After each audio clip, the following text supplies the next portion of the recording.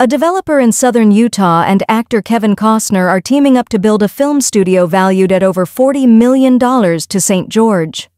The most significant development to come out of St. George Mayor Michele Randall's State of the City speech to the audience on Tuesday at the Dixie Convention Center is that a local title firm partner, Macrae Heppler, made the following pledge in a video played during the event. It's going to be a massive, massive addition to the performing arts industry here in St. George. The Hollywood actor and filmmaker is collaborating with Brett Burgess, president of Development Solutions Group, Inc., to establish Territory Film Studios on a 500-acre industrial complex close to St. George Regional Airport. A total of 152,650 square feet will be dedicated to 2 sound studios, an office building, and a production warehouse for set design. The studio's strategy also includes providing public tours. Burgess is unsure of many of the specifics yet, but it will also feature a restaurant with a Costner-themed that will cater. Following the mayor's comments, Burgess told the Salt Lake Tribune, "That's kind of Kevin's passion." Costner was so frustrated last year trying to locate a warehouse to film some interior shots for Horizon and American Saga that he became interested in constructing a studio. An estimated $90 million was invested in the St. George economy by the 4-part series, which would portray the settlement of the West during the Civil War era. The cast and crew of the show numbered over 400. According to Joyce Kelly, sales manager for the Greater Zion Convention and Tourism Office, who assisted Costner in looking for potential filming locations in southern Utah for the series, Horizon is the largest film production that's ever been filmed in Utah. Costner, by all accounts, fell in love with St. George and indicated interest in establishing a studio there. When Burgess was called in by Greater Zion officials to help Costner locate a temporary location for filming some inside shots, he entered the picture. The studio, according to tourism officials, will be yet another shining star in the economic community of southern Utah. Kelly added that it is desperately needed. There are 4,000 students enrolled in film schools across Utah, and there isn't much of a reason for them to stay here, she stated. After graduating, our pupils are forced to find other employment. With any luck, our students can now graduate and go on to work on further movies at the company. Importantly, the film industry really pays a wage that allows families to survive. The studio is anticipated to begin construction in the fall of next year. Upcoming events. Although Territory Studios was the main event during the mayor's speech, it wasn't the only one. A premium movie theater and bowling alley are 2 of the other upcoming attractions that city officials highlighted, but they didn't elaborate on. They will be constructed close to Desert Color, a sizable master-planned community that is situated just off the Southern Parkway. Randall and Heppler also hinted at other ventures along the parkway, such as Intermountain Desert Color Parkway Emergency Services, a hospital facility that Intermountain Healthcare plans to build on 30 acres approximately 1 mile east of Interstate 15. A Utah Tech University West Campus and related innovation district are also planned for the airport region. These will be built on 183 acres the university has already acquired with money provided by the legislature. Randall raved about the upcoming opening of Strap Tank, a well-known brew pub that will be situated someplace off Dixie Drive, closer to downtown. In addition, she gave an update on the new $45 million City Hall project, which is now being built at 61S Main Street. The population of St. George has increased from 13,000 in 1980, when the current City Hall was constructed, to approximately 100,000 now.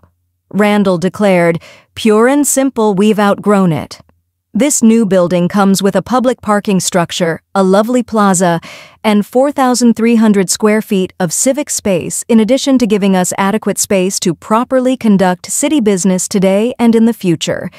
Pressing harder on Dixie. Over the years, Dixie has become a well-known namesake in St. George, but it has also generated controversy.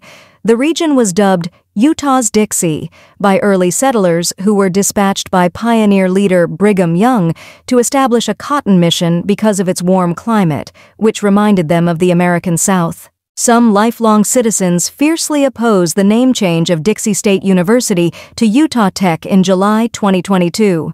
The word Dixie conjured up thoughts of the Confederacy and white supremacist, according to many who support the change. Opponents countered that the name Dixie paid homage to the region's history. Leaders in St. George seem to belong to the later group. Randall said during her address, "Washington City celebrates Cotton Days, Santa Clara has Swiss Days, and Hurricane has Peach Days. Up until now, St. George has no days."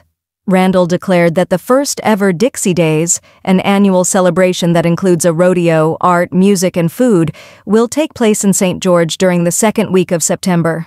A committee has been established to make Dixie Days a cohesive event honoring our common past and a thriving neighborhood that characterizes St. George, Utah, the mayor continued.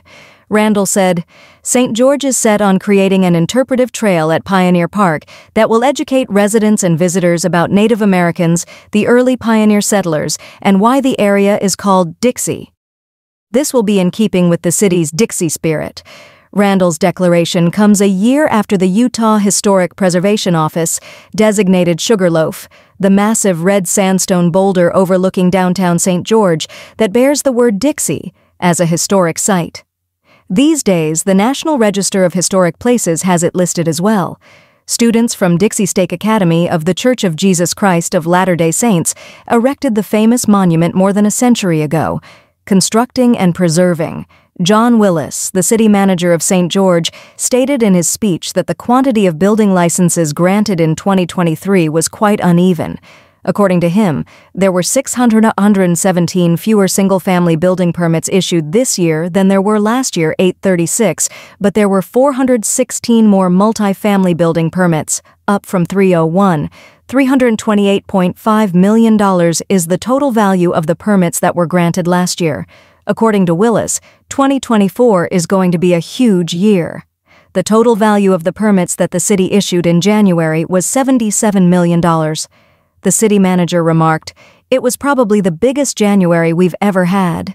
Willis pointed out that St. George is conserving water at a rate that is comparable to the city's rapid expansion in both business and population. The city has eliminated 279,000 square feet, or 6.4 acres of sod since 2022, saving approximately 18 million gallons of water annually. He went on to say that if you look at the whole area and not just the city borders, around 1.1 million acres, or 25 acres, of grass had already been gone. That is an incredible thing and demonstrates what a wonderful community we live in. Enough grass to roll an 18-inch wide strip of grass from here to Las Vegas and an additional 20 miles, Willis remarked.